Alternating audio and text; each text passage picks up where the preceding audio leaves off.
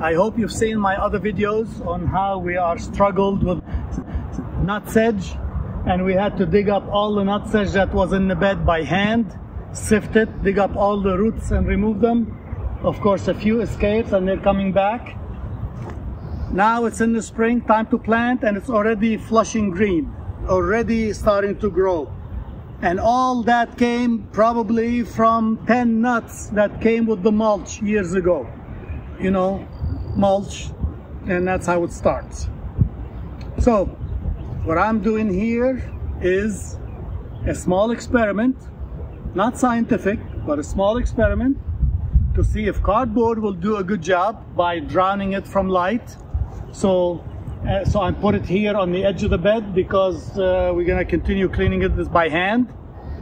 This part here, I covered the bed and the alleyway with cardboard, again to drown, you know, suffocate the light from the plant, and this way they become weak, and I can cut holes and plant through the cardboard, so that's not a problem.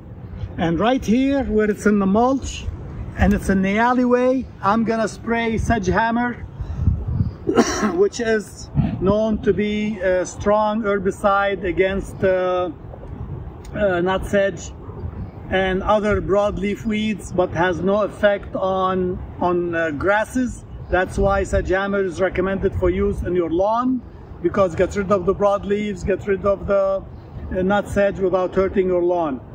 Anyway, I'm not planting anything, so I have no planting anything, so I'm not worried about spraying herbicide here. So hopefully future videos you'll see the benefit of the spray, how long it lasts. We'll remove the cardboard and see the long-term benefit of using cardboard. Biggest advice I can tell you, the minute you see the first seedling germinating, dig up that 1 foot area around it and find every single nut and remove it.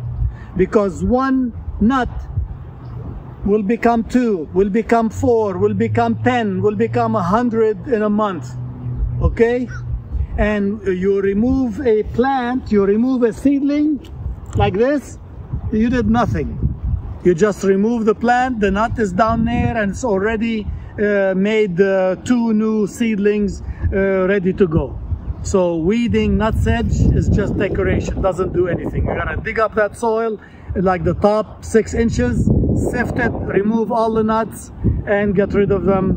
And again, like we did here. You'll see in the other video, this was a solid carpet, and now look, we have a few escapes. We'll do that again before we plant. Good luck.